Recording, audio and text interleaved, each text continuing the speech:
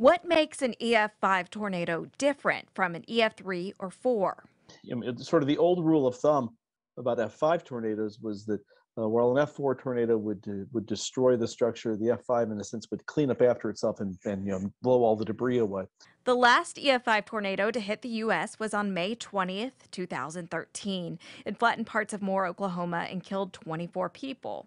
But has it really been 2,921 days since we've seen a tornado with winds over 200 miles per hour? So it's kind of hard to tell. It's when you've already got a rare event to start with, and if you make even the smallest changes in how the reporting is done, it can affect how we look at things. That said, we can't tell if this is what we call meteorologically real, or if it is how much of it is an artifact of the reporting changes.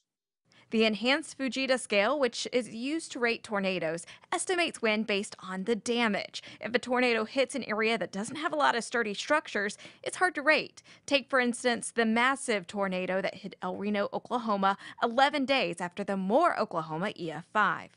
Certainly, the El Reno radar observations are well above the minimum wind speed for an EF5. Are they exactly the same wind? Well, not exactly, but it also didn't hit very much.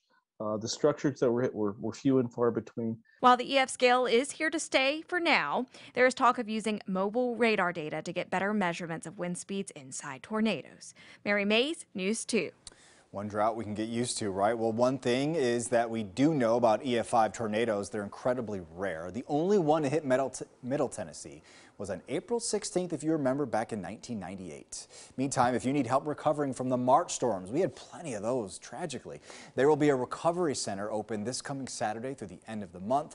Businesses and residents in the declared area can now apply for low-interest disaster loans and other financial help. We have a link to the information on our website, WKRN.com.